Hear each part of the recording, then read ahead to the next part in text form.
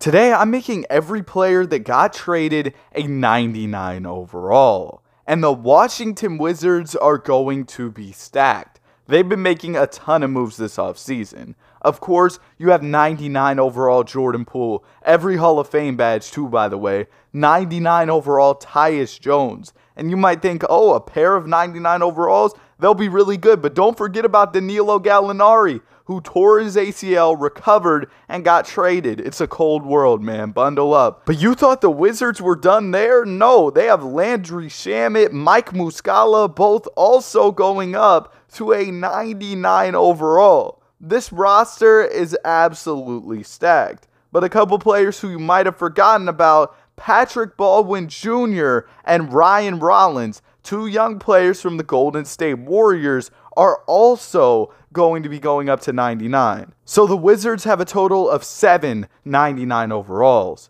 Now let's move on to the Golden State Warriors, who the Washington Wizards traded with. I think that the Wizards fleeced the Golden State Warriors in the Chris Paul trade, but I guess we'll have to see. I think it was like a money thing for the Warriors. Now let's move on to the Phoenix Suns, who were able to add Bradley Beal, but also added Jordan Goodwin and Isaiah Todd. So now they're going to have 399 overalls alongside Kevin Durant, Devin Booker, and DeAndre Ayton. This team looks really good, but I don't know if anybody is going to be able to compete with the Washington Wizards in the first year of this video. We'll simulate multiple seasons to see how things change with free agency and everything, because then other teams might be able to get into the mix, as the Wizards eventually will probably lose out on some of their guys. The next player we're upgrading is Richaun Holmes for the Dallas Mavericks. The Mavericks had a sneaky good draft. They traded with the Oklahoma City Thunder, who ended up adding Davis Bertans to their roster. Davis is going to be going up to a 99 overall as well. And the Memphis Grizzlies, they end up adding Marcus Smart, the heart and soul of the Boston Celtics. It's a cold world, man. Can't believe they traded the heart and soul of the team. You just got to bundle up. It's a cold world. What can I say? Kristaps Porzingis is also going up to a 99. Y'all remember the 3-team trade, all the drama that went on within it. We thought that the Clippers were going to be involved. That fell apart. Weird day. But yeah, there's all the 99 overall players. Let's go ahead and let's check out the all-star teams. You got Marcus Smart, Ryan Rollins, Jordan Poole, Mike Muscala, Kristaps Porzingis, Davis Bertans, Richaun Holmes. Pretty much all of our players made it, I'm sure. And checking out the Washington Wizards, they are 54-0, while the Phoenix Suns are 52-4. So it looks like the Wizards and the Suns are going to be competing for a championship this season. I don't know if anybody else can really hang with either one of those teams, as Bradley Beal caps off the Suns' successful season with an MVP. Jordan Poole, 6th Man of the Year. Isaiah Todd gets a DPOY, and Jordan Goodwin gets a Most Improved. And as you saw, the Washington Wizards went a ridiculous 82-0 on the season. A perfect year. And you do not see that happen often at all.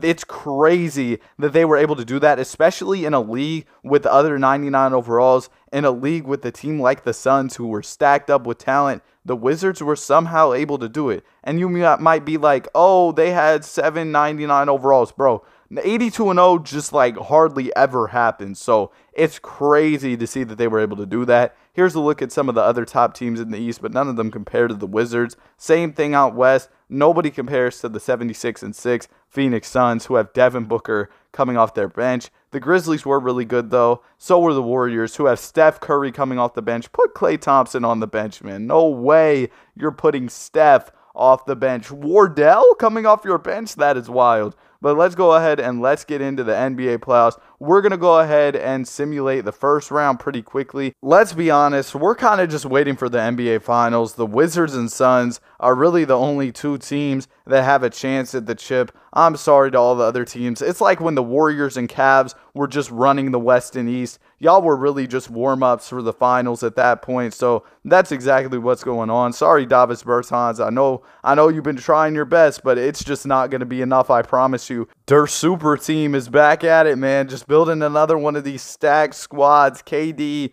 has a really good squad, and he is in the Western Conference Finals. The Warriors and Grizzlies have a Game 7, which is pretty exciting if you know the storylines, the Warriors and Grizzlies beef and all that. So let's get into it. Game 7, season on the line for both of these teams. We're really just here to find out who's going to get beat by the Phoenix Suns, and it looks like it's going to be the Golden State Warriors, winning by 18 points. Ja Morant and Marcus Smart had solid games, but Steph Curry and CP3 were out there hooping. Chris Paul with 21 rebounds. Imagine getting dropped off in a Game 7, and it's because Chris Paul got 21 boards. That is wild. But now we've got the Suns and the Warriors in the finals, and if you look at these teams, you can tell the Suns are going to be no match, or wait, other way around. The Warriors are going to be no match for the Suns, and then same thing with the Wizards and Celtics, bro. Y'all are cooked. The season is over. Might as well book your vacations. Jordan Goodwin leads the Suns to the finals, and Warriors legend Patrick Baldwin Jr. is here in the finals. We're going to see who can get this done. And yeah, I mean, I pretty much knew, man. The Wizards were just cooking this year. So let's get to free agency, because that's where things can actually start to shake up. We can see teams start to improve. We can see teams like the Wizards and Suns start to get worse. We'll have to see how this free agency goes. Okay, it looks like the Wizards are just trying to add to their squad as they're going after Kristaps Porzingis. So maybe I'm wrong. Maybe the Wizards are just about to stack up their team even more. We'll have to see, though. Simulate a little bit of free agency. And yeah, guys should have their teams picked by day 8. They have. Gallinari's going to the Bulls. KP staying put. Jordan Goodwin is going to the Jazz. Tyus Jones to the Pacers. But Mike Muscala is going to go to the Wizards. So the Wizards lost Tyus Jones, but they end up picking up Mike Muscala. So another 99 overall on the squad in Washington. And yeah, their team's definitely still holding it down pretty strong. They look pretty good going into yet another season. And if we check out the All-Star teams, you see a lot of our guys' footprints being left, their marks being made on these All-Star squads. LeBron's still there as well. The old man still making the All-Star teams, even with all these 99 overalls trying to take over. And Patrick Baldwin Jr. has really been hooping. He won a Finals MVP last season, won a championship, and now he's the MVP of the league. Mr. Baddies Jordan Poole goes ahead and wins the Sixth Man of the Year. Isaiah Todd is the DPOY. And Wes Unseld Jr. starting to fall off. Only 80 wins on the season for his Washington Wizards. I definitely expect more from that team. All right. Let's go ahead and get to the NBA playoffs. You all see the all-NBA teams, the all-defensive teams, whoop-de-doop. Let's go ahead and let's get into it. The Phoenix Suns and the Wizards were both running their respective conferences, as you would expect. They've got some really good squads. Checking out the stats, Royce O'Neal averaged 2 points per game, while Darius Garland averaged a measly 30.8. But we don't really see too many of our 99 overalls up here in terms of the scoring ranks, and that's because I left them with their own tendencies. If I gave them all super crazy tendencies, they would all just play the same because they'd have the same tendencies. So I wanted to make it a little more interesting by having them still play to their play styles while also being a high overall. And if we're being honest, I'm just too lazy to update the tendencies. Anyways, looking at some of these top teams in each conference, we see our 99 overalls making their mark on the league. But are the Phoenix Suns going to be able to hoop this year and get it done? And it looks like the Suns added Kawhi Leonard now, so that's crazy. They lost DeAndre Ayton, but they have Sengun and Kawhi Leonard, so their squad's definitely looking wild. Don't really know how that happened. And the Golden State Warriors still have Steph and Chris Paul. The Thunder have Shea and Davis Bertans. All right, we're going to go pretty quickly through some of these early round matchups. Again, we're probably going to see another Suns versus Washington matchup. This is the new Cavs Warriors. The Warriors actually low-key gave the Suns a run for their money, but the Suns still got out of there in 6. Now the Suns have the Memphis Grizzlies in the conference finals. This Grizzlies team is cool, but I don't think they're any match for Phoenix. And looking at the Celtics are usually a team that dominate in 2K, but I think they've met their match with the stacked Washington Wizards. Wow, the Grizzlies are up 3-0 on the Suns, But the Suns are looking to make a comeback. Are they going to pull off the 3-0 comeback? Let's simcast and see. The Suns get off to a good start early, but it's back and forth. The Grizzlies are definitely competing, but the Suns, it looks like they're going to get it done. They pull off the 3-0 comeback. Bradley Beal leading the way for his Phoenix Suns. Kevin Durant, a strong game. Isaiah Todd, a triple-double. Kawhi Leonard getting some buckets. And Ja Morant tried his best, but it wasn't enough. The Suns are moving on to the NBA Finals to face up against the Washington Wizards, and the Suns are going to get it done. They just beat the 80-win Wizards. Okay, I just pressed simulate round because I thought, oh yeah, the Wizards are just going to win. They won 80 games on the season, but the Suns pull off a 3-0 comeback to make the finals and then beat the Washington Wizards in the NBA Finals. Ridiculous stuff. Now let's go ahead and let's get into free agency. We have quite a few 99 overalls here who are about to make their free agency decisions. We'll see how this shakes up the league. We'll see if the Wizards end up losing any key players. Do they even have anybody in free agency this year? Bron can't even get a contract for a max or anything. All these 99s are taking away his money. And the Wizards are going to be able to bring back Ryan Rollins, so they don't even lose anybody. Davis Bertans heading to the Big Apple. CP3 back to the Clippers. Here are the All-Star teams. We're kind of just seeing our 99 overalls take over at this point. Just doing some crazy stuff, hooping, playing basketball. And at the end of the year, Patrick Baldwin averages a triple-double en route to an MVP. And his teammate Jordan Poole goes ahead and gets another Sixth Man of the Year. Also, Isaiah Todd has been stacking up those DPOYs. This time he's with the Lakers. Wes Unseld is the Coach of the Year. 78 wins on the season for him. You see Davis Bertans on the All-NBA team. There's Wemby as well. You got Rashawn Holmes on All-NBA. He's with the Houston Rockets. He makes all defense in addition to making All-NBA. But, of course, these guys are going to be good defenders. They have all the defensive badges and all that they need to be successful. And looking at the standings, the Washington Wizards, man, they're just way too good. They're far and away the best team in the Eastern Conference, and it makes sense why. They're stacked up with 99 overalls. They even have a 99 overall sixth man. What are other teams supposed to do?